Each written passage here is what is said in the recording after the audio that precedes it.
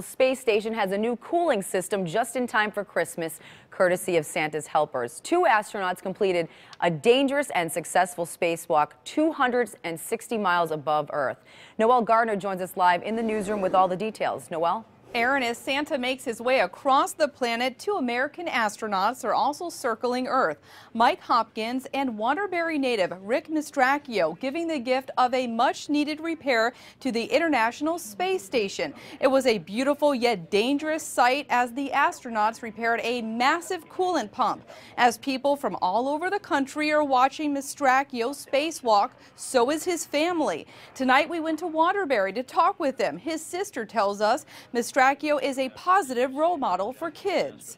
Ricky loves inspiring the kids and, making them aware of what's going on, and he wants them to be inspired by it. And this is only the second Christmas Eve spacewalk in NASA history.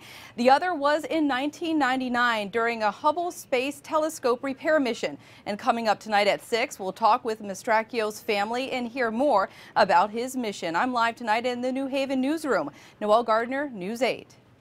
Noel, thank you very much. A company blasting in a rock quarry could be just what changes a state law. This all came to light in a News 8 investigators report. Neighbors say that blasting is damaging their homes and businesses, and local leaders aren't doing enough to help them. Chief Investigator David Iverson joins us with the latest developments. David, what did you find?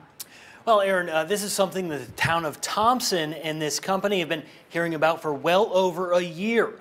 Last night, that town agreed to let the company start their blasting up again, but they have to do a few more tests to show exactly what these blasts are doing to neighbors' homes and whether or not it's actually causing the damage. The law that tells these companies how big these blasts can be have not been updated for more than 40 years. That's something one state lawmaker says he sees room for improvement. It's not an isolated event. This is actually an issue that has affected people across the state. There is dozens of communities that have issues with blasting. Now, tonight at 6, we're actually going to take you onto that blasting property to give you a closer look at some of these operations and show you how close it is to the neighbors. Aaron?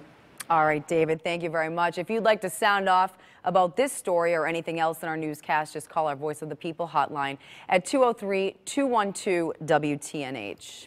Hamden police have made an arrest in a series of vehicle break-ins across town. Police arrested 20-year-old Karis Wesley of Hamden. Officers say Wesley is accused of breaking into at least 4 cars on Mix Avenue and Town Walk Drive. Police say several items were stolen, including gifts, tools, and personal belongings. Hamden police say all residents should take their proper precautions, especially during this time of year. Valuables should not be left inside of the motor vehicle, especially Christmas presents, electronic equipment.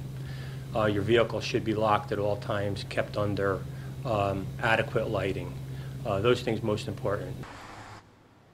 Wesley is facing charges including burglary and criminal mischief.